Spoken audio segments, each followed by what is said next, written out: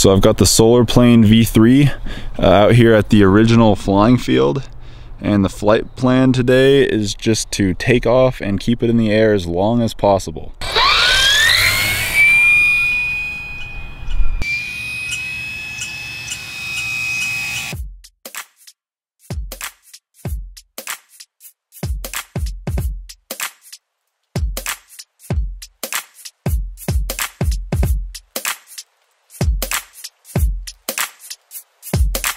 So we're at the 56-minute and 11-second mark, and we've used 2,830 milliamp hours.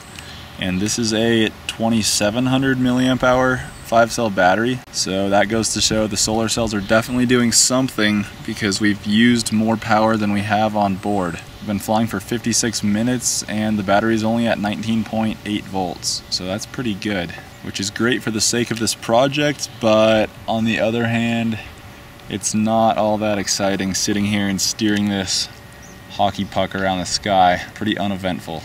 So if you saw the last video I made about this solar plane, I basically just flew back and forth in a pattern at cruise throttle, which is the amount of throttle that it needs to maintain altitude. And I tried to determine whether or not the battery voltage was dropping, staying the same, or rising, to determine if it would be able to sustain flight using only solar power. And the conclusion from that video was no, it would not be able to sustain flight. And right now the battery voltage has dropped from like 20.2 to 19.8, so that also says no, this plane would not be able to sustain flight.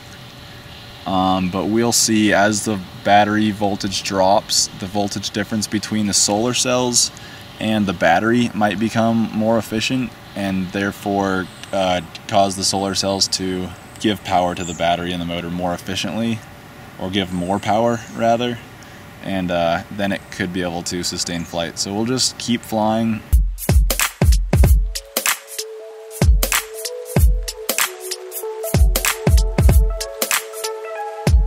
So we're at 1 hour, 8 minutes, and 18 seconds. And it's time for a snack. Need to steer the plane back on course first. It has I have 2D hold, which is like gyro stabilization, and or 2D stabilization with hold, which means heading hold. But I need to figure out which setting to adjust on the vector, because for both return to home and for heading hold, it kind of likes to do S-turns. Especially for return to home. It does wild S-turns when it's trying to circle overhead. So I don't think it's the gyro gain that I need to adjust. I think it's the turn strength. I had it at like 50% or whatever units it was before, and then before this flight I turned it down to like 20 or 25, I think. And it doesn't seem to help all that much, so I need to figure out what's going on there.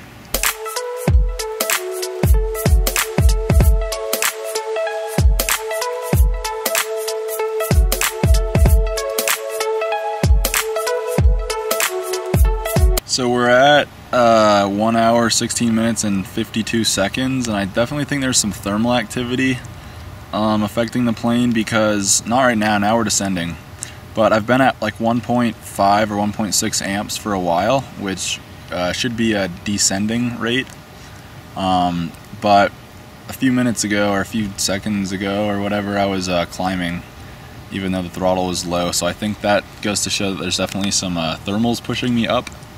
And I don't want that, because I'm trying to figure out the flight time based only on solar power, but I'm not like trying to stay in the thermals or anything, I'm just flying in straight lines. So there's not really all that much I can do about it.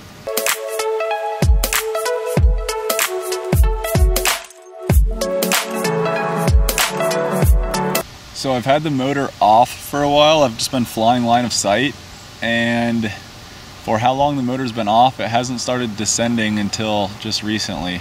So it was definitely getting some thermal activity. Wow. And since I've had the motor off, the battery is charged back up to 20.42 volts. So I'll turn the motor back on and we'll see if that was kind of like a temporary voltage boost, or if the battery actually maintains 20 volts again. Okay, throttling up, we're at 3 amps and the battery is maintaining 20.25 volts. So that's more or less what we started at.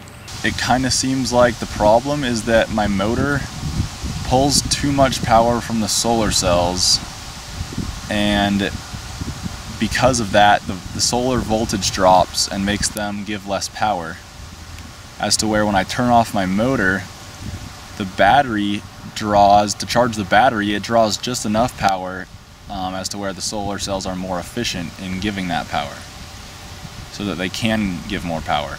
So it's if I cruise with my throttle on, then the solar cells aren't going to give that much power, but if I glide, they'll charge the battery up real fast. That's kind of what it seems like. And let's see, it's now noon, so the sun should be pretty much directly overhead, more or less. Well, now I'm descending a little bit, even though I'm pulling 3 amps, so I guess there's thermals and there's also sync. So hopefully those kind of balance out and I'm not getting more lift than I'm losing. See, what I really need is the ability to have 2 current sensors. One for solar and one for battery, so I can see how much power the battery is giving. Actually, I need 3. I need one for the motor so I can monitor my throttle, because I like to look at the amp draw and set my throttle to pull like 3 amps, which is about cruise throttle, or more for a climb or less for a descend. So I need one to monitor my throttle, I need one to monitor how much power is coming out of the battery, and then I need another to monitor how much power is coming out of the solar cells. That would be ideal. Look at this. Like, really?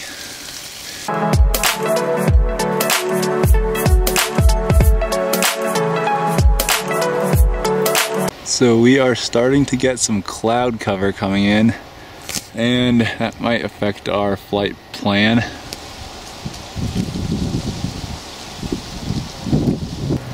So I've gained some altitude, and what I'll do now is try and stay higher and just try and avoid the cloud shadows. But it looks like the plane's in a cloud shadow right now. The wind also just kind of started to pick up. It's about 12:45.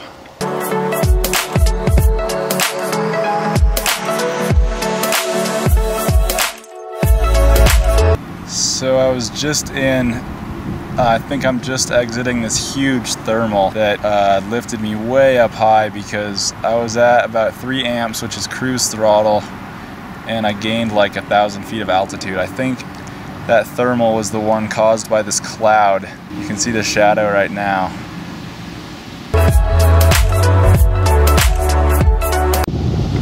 So it's getting kind of windy here, and I'm like pretty far away out that way, so I'm a little bit concerned that I'm gonna have a tough time making it back with a headwind. But it also kind of seems like the wind is shifting, so it could just be thermal cycles rolling through, so maybe I shouldn't be too concerned about that. It's 2 hours, 9 minutes and 34 seconds, and about 2 minutes ago I hit a huge pocket of sink, and I was just ascending like so fast. I don't know exactly what it was, but I was ascending really fast. I was actually kind of happy about that, because I was higher than I needed to be, and my radio signal was starting to get bad because I only have a omnidirectional antenna on my receiver goggles here. So now I'm just coming back home. So we're at 2 hours, 23 minutes and 42 seconds, and that big thermal cycle or windy period just passed, and now it's calm again. So that was a little bit hectic for a sec because I was farther out and higher than I wanted to be. But so for the past 10 minutes I've just been maintaining 3 amps of throttle, and the battery voltage has stayed at 19.3. So I think that goes to show that at noon, with the sun directly overhead, this plane is capable of sustained flight. Now I guess that arises the question, well, good, what now? And I don't know, because like my goal, like sustained flight at noon is great. That's a good goal to hit, but that's not really what I'm after here. What I want is to be able to gain altitude on purely solar power. And start at like 10 in the morning and be able to start climbing and not using any battery. That's kind of my goal here. So I think I'm gonna either need to start experimenting with MPPT charge controllers, or redesign the plane. So I think the first step is definitely to keep using this plane and experiment with the MPPT charge controller I have. And then if that one doesn't work, switch to a different one. Because right now I have a Genasun GV10. It's a 10 amp boost controller, meaning it boosts the voltage of the solar panel up to the voltage of a 4-cell battery. It's made for 4-cell batteries. And that could be a problem because I'm using a 5-cell on this plane right now and it just kind of barely has enough power. So if I have to go down to a 4-cell, I might really not have enough power. So that charge controller has a boost converter in it. And these panels are putting out like 23.5 volts, so I don't need that boost converter. So I need to figure out if that charge controller will work, which it very well might not, or if I'm going to need to get a new one that's a step down charge controller where it takes that 23 volts from the panels and steps it down to, you know, like 20 volts for a 5-cell or something like that. So I need to figure out my charge controller situation. But other than that, let's see, I'm still at 3 amps and now it's at 19.24. So maybe it's gone down a little bit, but I'm still kind of climbing here, so that's good. That's a good sign. Now we're kind of back up to 19.3 again. So yeah, I would call this sustained flight for sure.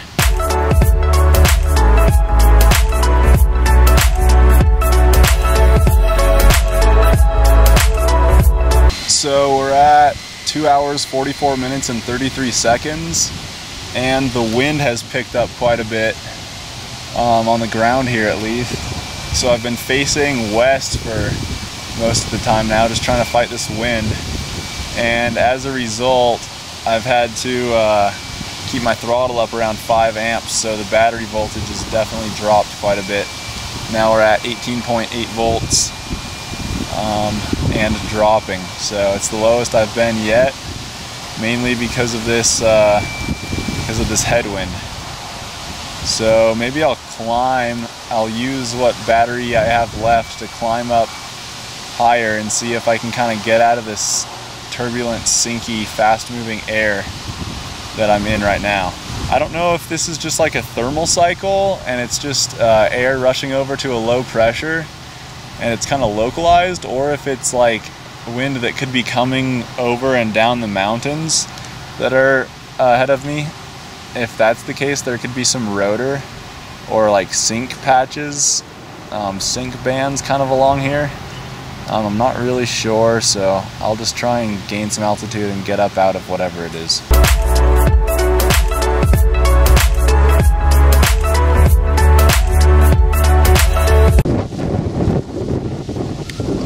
I've just been kind of hovering into the wind at about 3.5 amps, and the voltage has been really stable. It's just kind of sitting around 18.8.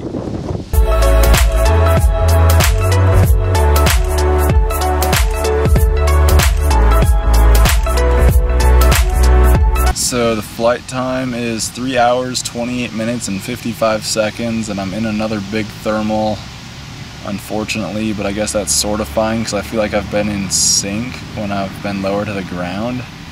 So anyways, I gained a ton of altitude. Now I'm just trying to get out of this thermal and glide down lower. And the voltage is climbing, of course, because I'm not using any power in the glide.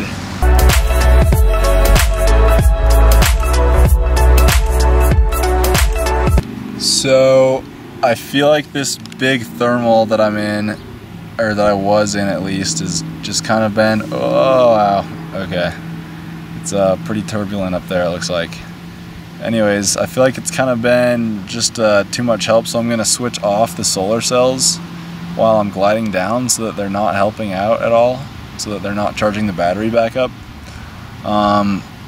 So I just switched them off, solar cells are disconnected, and now I'm just going to glide.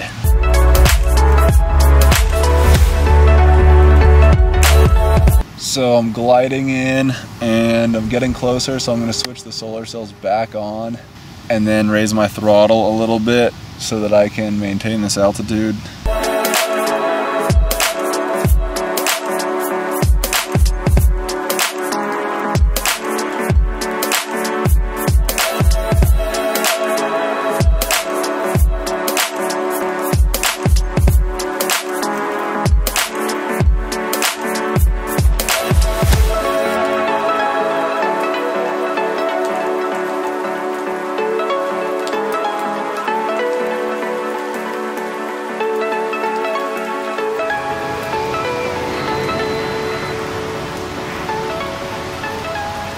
So I landed at about 4 hours and 12 minutes.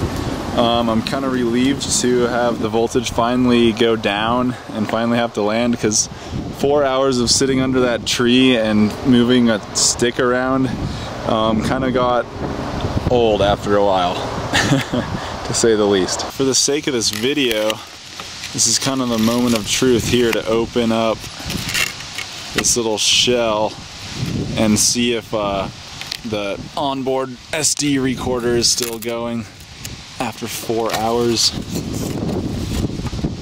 Oh wow, it is. Nice. That's pretty impressive. I've got a 32 gig SD card in there. So all in all, that was a good test flight. It was successful.